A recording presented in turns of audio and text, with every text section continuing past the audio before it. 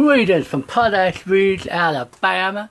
It is so beautiful day today. So good to be coming to you live from Potash Ridge. You see that we got clouds today, plenty of sunshine. God has been so good, so glorious. And I want to wish all you fathers out there, happy Father's Day to you. May God richly bless you. You have a heritage. You have a chance to be the example of a godly man before your children, to show them how they ought to live and how they ought to behave themselves on a daily basis. Continue to set that example. Ask God to help you to set that example in all that you do and all that you say. I'm going to do a little different today. I want to bring you a message. You know, we hear a lot about storms and trials and life and everything that's going on. And it's so often, it's so easy in life sometimes to just associate every storm, every bad thing with the devil. I'm going to ask you a question. Are you sure that what you're going through today, the problems, the trials, the struggles that you're having, is a result of the enemy's attack?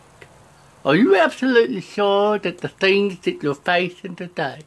Let's look at two books today in the Bible, in the Old Testament. The books of Job and the books of Jonah. And it's going to be lessons that we can learn from these two books if we would take them to heart. We all know the story of Job, how he was a righteous man and how he suffered greatly because of all that happened. As a matter of fact, it is a beautiful example of extreme patience in the midst of extreme suffering.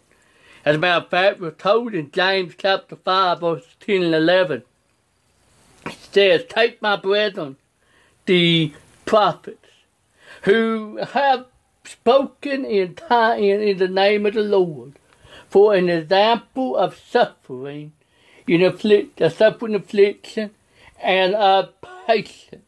Behold, we count them worthy, we count them happy, which endure. Ye have heard of the patience of Job, and have seen the end of the Lord, that the Lord is very pitiful and of tender mercy." We all know the story of Job, how in Job 1 and 2 that God had allowed Satan to come and to try Job, and he allowed Satan to test Job. As a matter of fact, we read in Job chapter 1, starting with verses 6 through 12. I want to read a couple of chapters here. In Job 1, 6 through 12, it says, "Now there was a day when the sons of God came to present themselves before the Lord. And Satan came also among them. And the Lord said unto Satan, Whence comest thou? Then Satan answered the Lord and said, From going to and fro in the earth, and from walking up and down in it.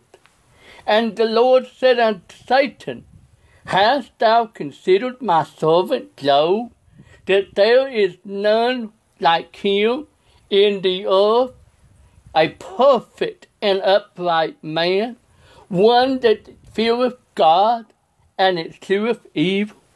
Then Satan answered the Lord and said, Does Job fear God for naught?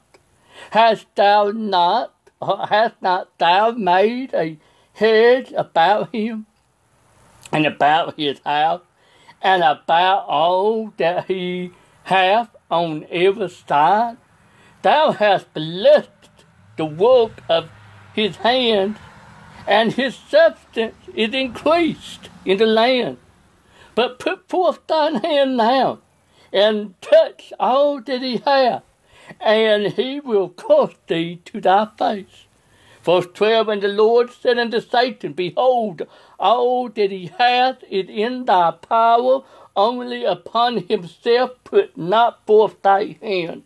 So Satan went from the presence of the Lord. And we know in the rest of chapter 1 how it records that Satan went, how we read of how a whirlwind come and different events happened and destroyed everything that Job had. You know, Job was a very wealthy, very rich man. And because of the whirlwind, because the devil's moving, everything that he had was destroyed, was taken away from him. And in the end of near the end of chapter 1, that final messenger came with the message that broke the camel's back, if you will, and said all your children, Job had 10 sons, 7 out of 10 children, 7 sons and 3 daughters. And they were all gathered at one of the sons' houses, partying. And a messenger came to Job and said, while your children were in the house partying, a whirlwind come out and destroyed the house, and everyone was killed, and I'm the only one left. We read of how Job rent his clothes and how he worshipped the Lord and prayed. Listen to me, when bad things happen, that needs to be our first response. Begin to worship God. But we read how Job did not even begin to falsely accuse God or anything like that. Now let's read on over into chapter 2, verses 1 through 6 of Job. Again, there was a day when the sons of God came to present themselves before the Lord. And Satan came also among them to present himself before the Lord. And the Lord said unto Satan, from whence comest thou? And Satan answered the Lord and said, from going to and fro in the earth, and from walking up and down in it. And the Lord said unto Satan, hast thou considered my servant Job, that there is none like him in the earth, a perfect man, an upright man, one that feareth God and escheweth evil, and still he holdeth fast his integrity, although thou movest me against him to destroy him without a cause. And Satan answered the Lord and said, skin for skin, yea, all that a man hath will he give for his life. But put forth thy hand now, and touch his bones and his flesh, and he will curse thee to thy face. And again the Lord said unto Satan, behold, he is in thy hand, but save his life. We know that we all know the story of how that goes. That Job went to bed, I believe, one night, woke up the next morning covered from head to toe with painful bores, the Bible says. That he literally had to scrape himself. Not only had Job lost everything, but was now suffering in intense pain and agony. We've seen that Job's righteousness, and although all these things happened to Job, Job continued to trust the Lord, and all that was going on, even though we don't understand what was happening. Now we learn 3 things from these passages. Number 1, there is a hedge of protection around the child of God who is living a holy life. Friend, I'm going to tell you, there is a hedge of protection around the child of God who is in the center of the Lord's will.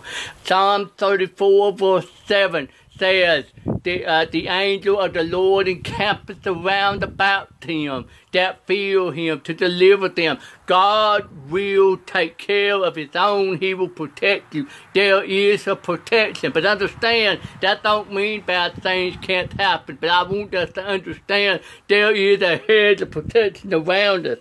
Number 2, Satan must get God's permission before he can do anything to a Christian. or to a child of God, and even then he can only go but so far. You see, Satan had to come before the Lord and get his permission, the Lord's permission, before he could even touch Job's possession. Again, he had to get God's permission before he could even touch Job with sickness, with illness, with the board.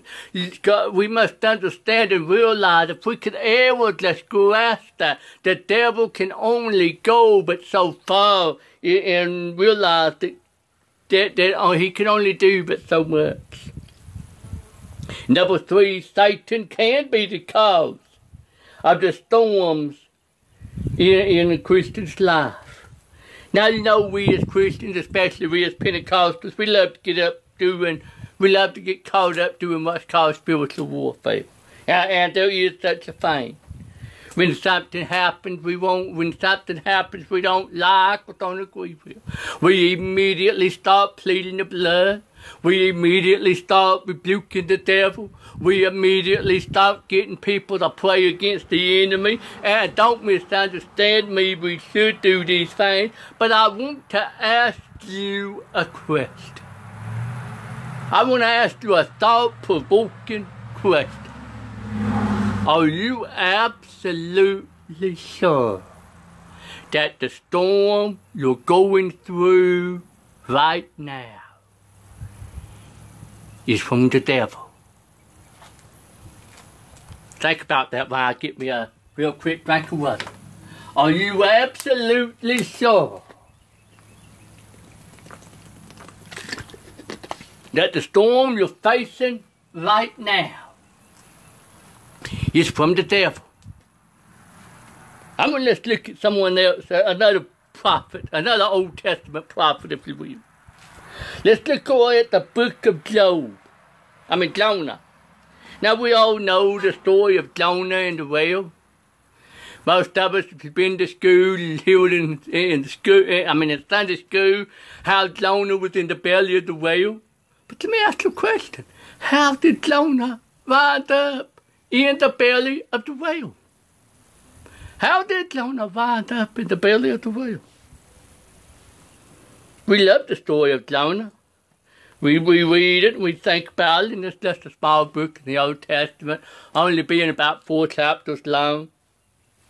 Jonah was a prophet of God in the nation of Israel. He mainly ministered in Judah.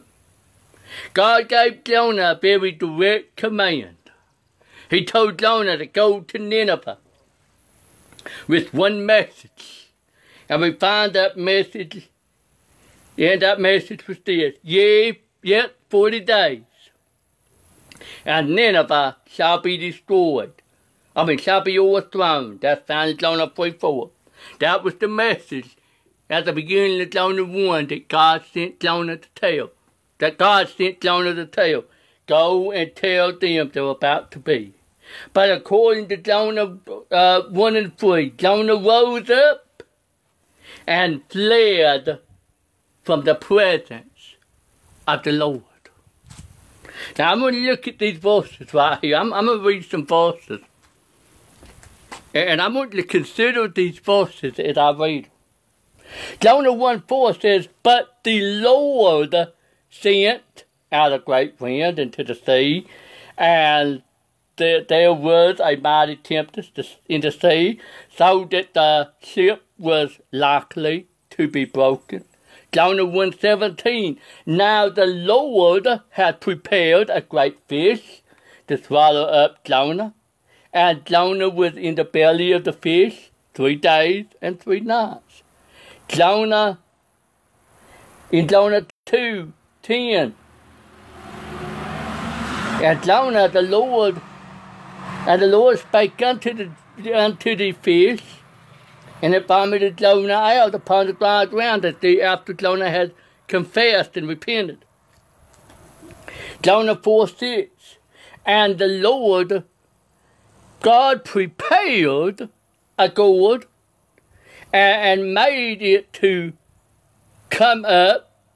Oh, let me back up here just a minute. Jonah in Jonah chapter 3, he has went to Nineveh. He has begun to preach to that nation. He has told them that in 40 days they're going to be overthrown. in 40 days they're going to be destroyed. He finally obeyed God, but Jonah is still not a happy man. He has went and he has begun to tell them that God was going to overthrow them. That was the only message. No message of repentance, no message of nothing. But he went, and as he went through and began to preach to them, an amazing thing happened that Jonah wasn't expecting. He might have been, he was expecting it because this is the reason he didn't want to go. Nineveh repented. Nineveh got a heart right with God. That whole nation, the king had the whole nation begin to cry out to God. And God changed his mind about destroying Nineveh. Somebody one time said God don't ever change his mind. God changed his mind about destroying Nineveh. And because of the people's heart for true repentance, God spared destruction on Nineveh. However, Jonah got angry with the Lord. I mean, he did not like this. You see, Jonah was from Israel. They hated any other nation, any other Gentile nation. And so he really wanted to see Nineveh destroyed.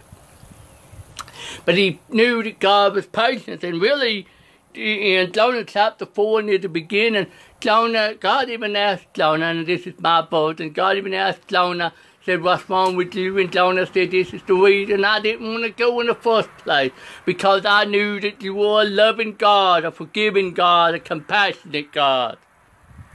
This is the reason I didn't want to go. But I want you to listen to these other verses. Jonah 4:6, and the Lord God prepared a gourd. Jonah has went up into a hill, and he has built him a little booth to see what's going to happen in Nineveh. He said the Lord God prepared a gourd and made it to come up over Jonah, that it might be a shadow over his head, to deliver him from his grief. So Jonah was exceedingly glad of the gourd. Verse 7, but God prepared a worm when the morning rose the next day, and it smote the gourd that it withered. Verse 8, and it came to pass when the sun had risen that God prepared a vehement east wind, and the sun beat upon the head of Jonah, that he fainted and wished that he himself to die, and said, it is better for me to die than to live. We must understand something here. Have you noticed something in these passages? Have you noticed the words God sent and God prepared? In these passages we see where God indeed sent and God prepared. Nowhere in the book of Jonah, now stay with me, nowhere in the book of Jonah do you read of any action on the devil's part. Jonah was being disobedient to God. God had given him a command to go, and he had rose up to flee from the presence of the Lord. He did not, for whatever reason, he did not want to obey that simple command. And because of that, he refused to go. Let me tell you something. Disobedience will always cause us to flee from the presence of God. Disobedience will always cause us to flee from the presence of God. No, I believe that's why some people just refuse to go to church. Oops, did I say that? That's why some people do, because they want to run from the presence of God. Or they make excuse after excuse about why they really don't go, but it's because they've got something, God has told them to do something, and they refuse to do it. It might not even be to go preach. It might be to pray for those that have hurt you. It might be a message. It might be that God wants you to forgive someone, and in your heart you just refuse to forgive because you're so angry. It might be for any reason, but friend, I want you to know God, what I'm trying to get the message here today is this. Sometimes the storms that you and I are facing in life, it's not from the devil. Many times it could be the Lord disciplining us. You know, today's Father's Day. I'm thankful for my daddy. My dad, you know, we talked in Sunday school today about God is good. And He gives good gifts and stuff. But there's another side to God too we forget about. I'm thankful for my daddy. I'm named after my daddy. I'm glad to be named after him. I love my daddy. I got great respect for my daddy. And see, my daddy was a true father. Because he didn't just step back and when I done something wrong, just go, well, he's disabled, you know, he don't know anybody, no, he didn't do that. When I got out of line, I had the word of correction applied to my rump. I had the board of education applied to the seat of knowledge. I didn't like it at the time, but you know something? I'm glad that he did. It's a big reason why I turned out the way I have. And I don't think I've turned out to be bad. I'm sorry, Dr. Spark is wrong. All these others that say don't whip your kids, they're wrong. To me, the Bible even teaches if you don't discipline your children, and I don't mean beat them, but if you don't discipline your children, the Bible says you don't love them. And I thank God, my daddy and my mother both, but my daddy loved me enough to discipline me when I was wrong. God loves you and I enough that when we get out of line, He disciplines us. Sometimes it may come in the form of financial discipline. Sometimes it may come with sickness. Sometimes it may come in ways that we don't understand. But you see, there were two hard lessons that we must learn from the book of Jonah. Number one, God does send storms at times. And really and truly, friend, ultimately, even in the book of Job, God was still always in control. But we must realize sometimes before we get all caught up rebuking the devil, we may need to step back and see who the real one is that's sinning. Number two, God uses storms in the life of a Christian, to chastise those who are disobedient and rebellious to His command. In the book of Hebrews, chapter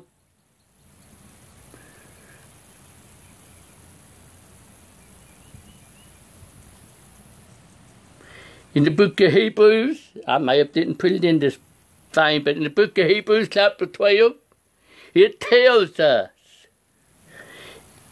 yes I did, Hebrews 12:5, and ye have forgotten the exhortation which speaketh unto you as unto children. My son, despise not thou the chastising of the Lord, nor faint when thou art rebuked of Him. For whom, listen to this, for whom the Lord loveth. Everybody, oh God, the God of love, He won't send anything bad. For whom the Lord loveth, He chastises and scourges every son whom He receives.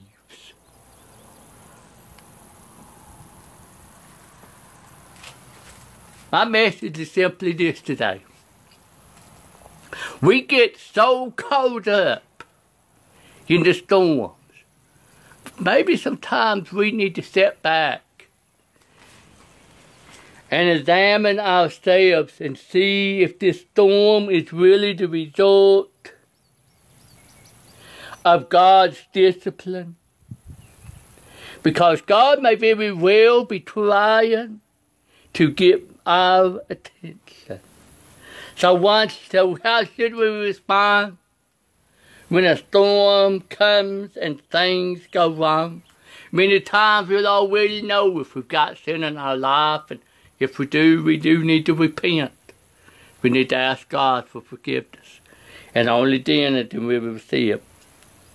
But we need to stop and ask our Heavenly Father to search me, O God, and know my heart.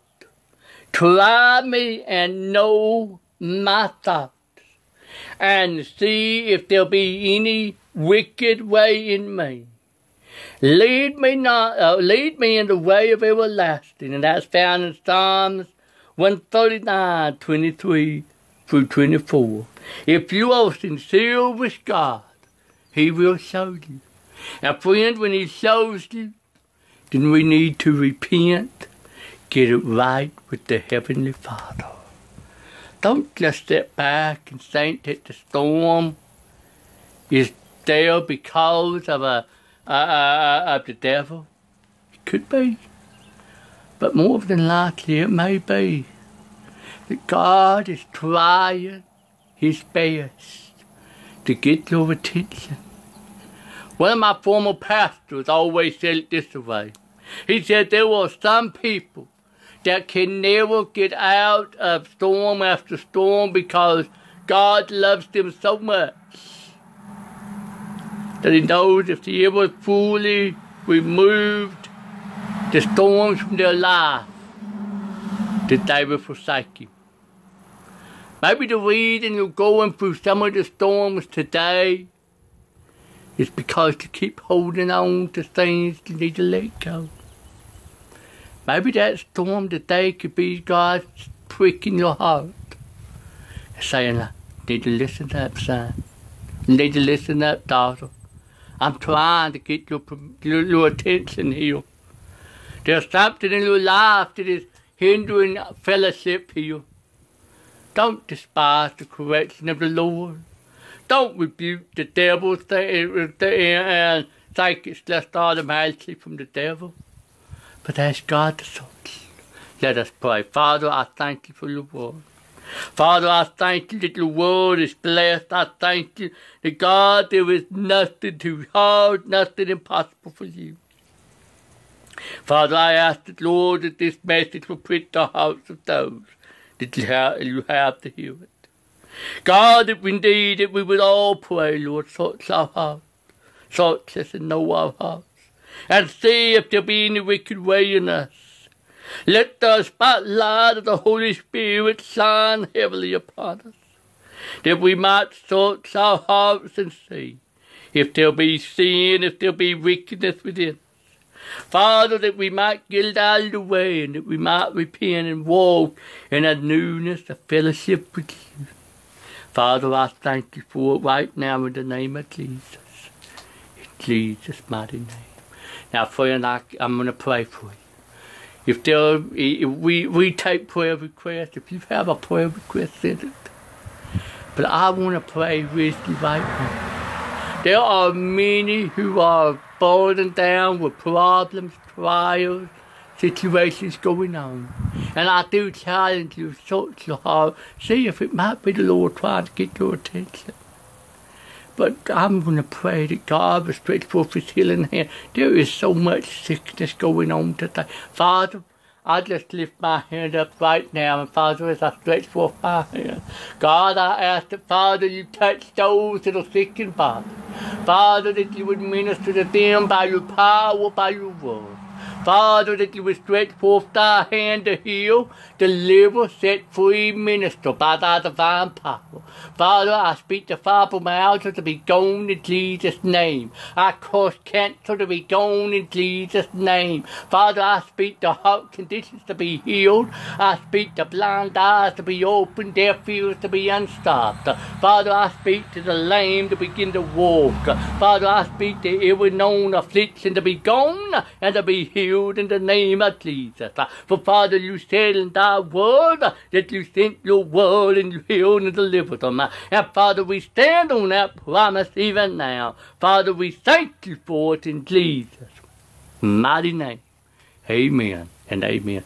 May God richly bless you. Share this video. It's always good to come to you live. Always good to enjoy a beautiful day as this with you. Just a gorgeous day. Just a gorgeous day. May God richly bless you is our prayer. And if we can pray with you, send us a prayer request. Share this video. God bless.